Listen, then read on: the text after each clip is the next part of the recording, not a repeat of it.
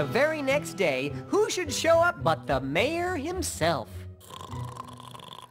As I believe we can all see here, the town's reserves are down a good 25% due to the fact that our bank is robbed, on average, every other week.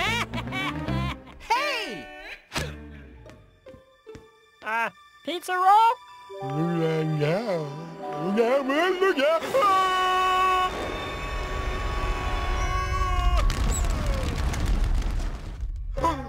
It was horrible, just horrible. And it was so real, like it was really happening. Oh, that sounds dreadful. At any rate, as I was saying about our bank... But what did it mean?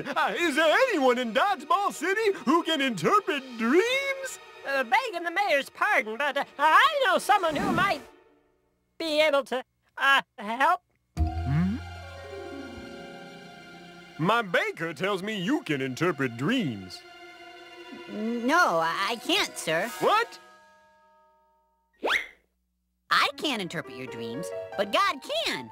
He'll give me the answer you're looking for. Right. Well, he better, or I'll put you back in that jail and you'll never get out. Let's get started. Earlier today, I had the strangest dream.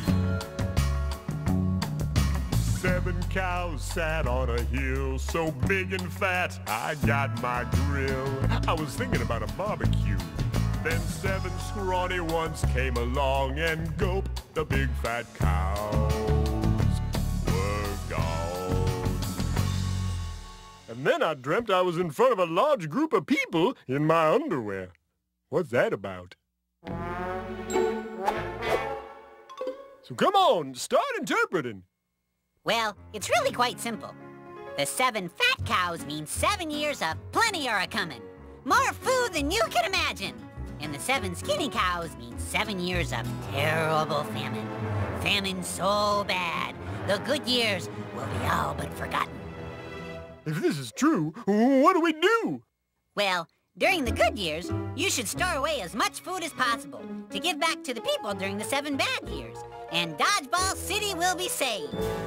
Of course, you'll need someone with great organizational abilities to make sure it all works. Archie, what's the state of your sock drawer? A little disorganized, I'm afraid. That's what I thought. Cucumber, you're in charge. Excuse me? Well, what are you doing standing around here? You've got a city to save.